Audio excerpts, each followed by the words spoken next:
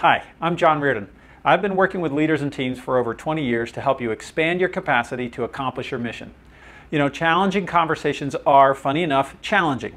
There's a reason for this. Conflict is one of the most common fears that people face when it comes to both personal relationships as well as professional relationships.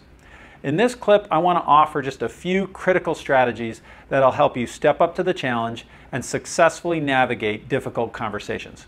I hope you find this useful.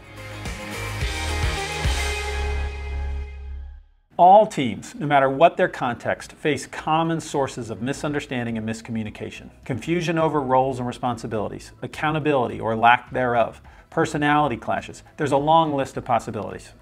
There's a few fundamental strategies for preventing misunderstandings from turning into conflict that are important for every team. Build relationships early. That will help you have trust to sustain through the misunderstanding. Ask for feedback and check your understanding. Make sure you're on track.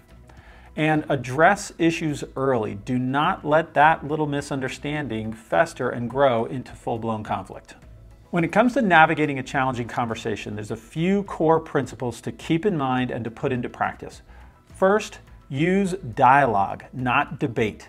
You don't get a trophy for proving that your colleague is wrong. Instead, seek to understand someone else's perspective and then come to an agreement. Second, assume good intent. They may have done something wrong, but chances are they didn't wake up this morning wondering how to ruin your day. And third, practice regular feedback, both positive and constructive. Don't let feedback be something that only happens when there's a problem.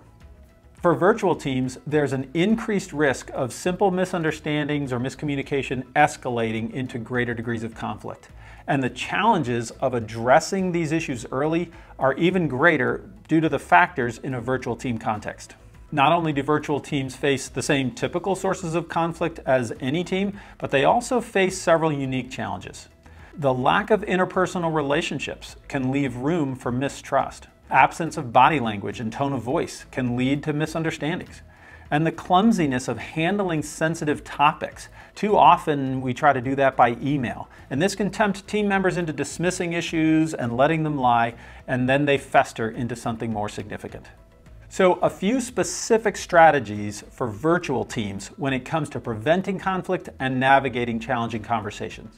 First, build virtual relationships. Invest the time and use the tools that you have to establish interpersonal relationships and communication right from the start. You've got to dig your well before you're thirsty. Second, stay in touch. Establish regular one-on-one interactions and tag-ups. Don't just call when something's wrong. Third, use the tools and use them well. Use video whenever possible to address sensitive issues. Don't try to address something sensitive via email. Conversely, not everything has to be a Zoom call. You can get a lot of stuff done by email. Use the right tool for the right purpose. I hope you find these strategies useful. I can tell you from my own experience, this is something I have been working on, and boy, I still need to keep working on it. With intentional practice, you can use these tools to strengthen your ability to turn what might have become a negative experience into a positive, productive interaction.